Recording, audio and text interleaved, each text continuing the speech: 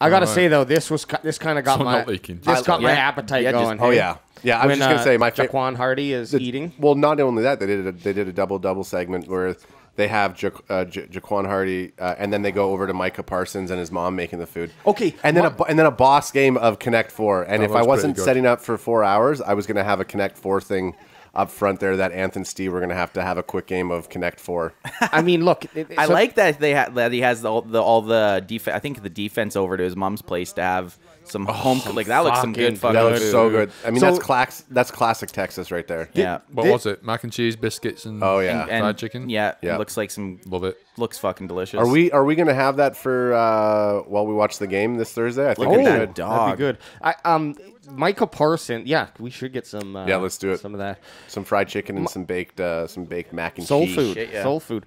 Micah Parsons just talks. Hey, I mean, he'd probably be one. I know the type of friend that he would be, and you'd love him and hate him at the same time. He's the type of guy. I think it's like when you first meet him, you're like, I don't fucking like this guy, but then he's legit. And that's who he is. Who he is. So it's like, okay, you just grow to love him, and the fact that he's damn good really helps as well. But yeah, he had everyone over. They're all eating food. It was just a real. Again, it's that wholesome. Well, and we also know that Leighton crack him if you got him. We also know that Leighton Vander Esch sucks at Connect Four. Period. Yeah, right. He What a looks terrible. Like, get the fuck out of here. Get the Leighton. fuck out of here. I felt like Micah You need to Parsons. be able to count to 4 to put that game. Fuck, I can't get past 2. Look at him. He's like, oh shit. Oh dang.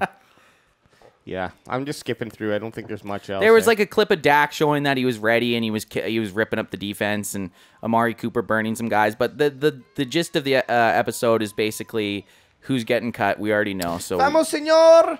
Or no, gracias, señor. Gracias, señor.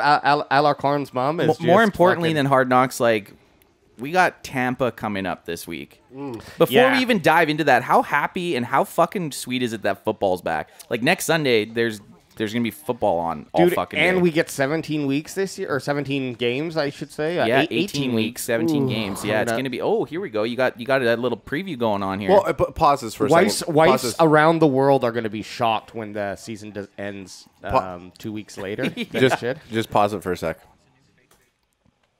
The one quote that Mike McCarthy said is that he can't wait to get more genuine in the locker room after the Hard Knocks crew leaves. Yeah, Like, McCarthy eager to be more genuine.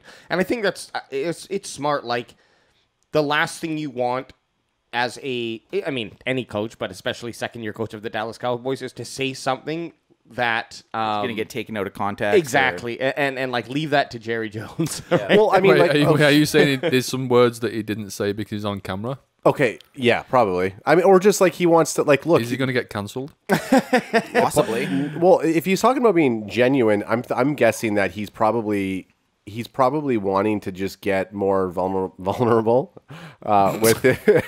Like take his shirt off. Yeah. Hey guys, you don't mind if I go tarps off for this one, do you? Tarps off for the Cowboys. How about them Cowboys?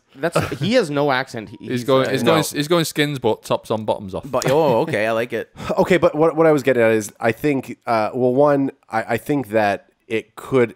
I get why they picked the Cowboys for this Hard Knock season, but if it wasn't the Cowboys, what team would we have rather been watching during the Cowboys? Raiders. Because let's just be honest.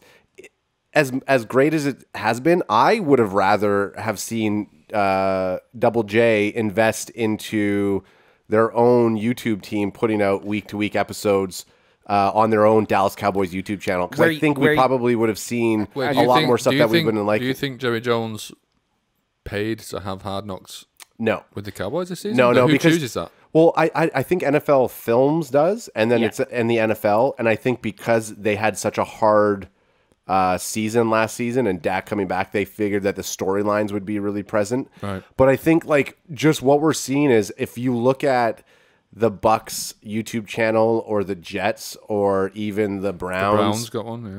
all of them are producing unbelievably quality content that you don't need. The cut storyline. Exactly. You can actually just follow your stars. Yep. And, people would rather tune into something where you're seeing more of a Zeke Yep. Dak. Yeah, rather than watching. Yeah, Okay. It's all wrapped up in an NFL package, so it's not like, oh, we're going to get more in depth. Who would have thought the Browns could produce quality content?